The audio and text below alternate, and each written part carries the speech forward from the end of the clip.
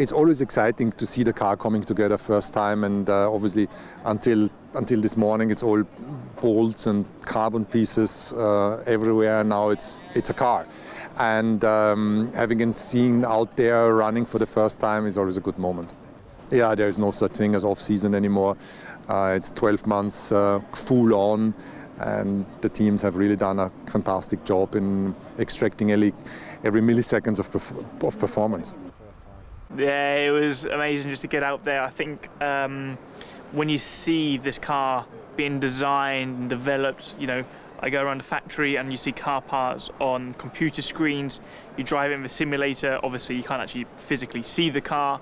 You go to the wind tunnel and you see the 60% model, and then just sort of seeing it come to life, and the pride that was on everybody's faces when they were going around the race bays the last couple of days and seeing what they have put into this car is kind of like a special feeling, and it fills me with pride knowing that I got the privilege of driving it out there today.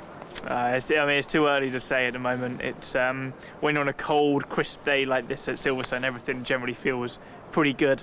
So we just need to wait and see, but no major scares, and yeah, all set for Bahrain next week. It's as exciting as it always is. It's one of the most exciting periods of time. I mean, especially to be able to come to Silverstone in February and have the sun up. You know, more often toss a coin, it's going to be raining and grey at this period of time in the year. So to have a clear sky day.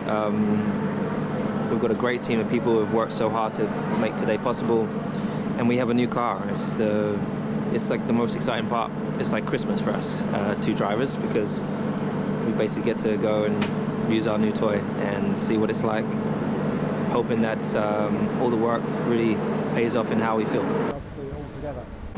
Yeah, honestly, I've been here for such a long time within the sport, and that's always been like one of my favorite experiences, is standing and watching all these engineers who have been at their desks working so hard for countless hours finally see those pieces that they've worked on being built and made and put together, and it just coming together like a jigsaw puzzle, you know, but just perfectly engineered.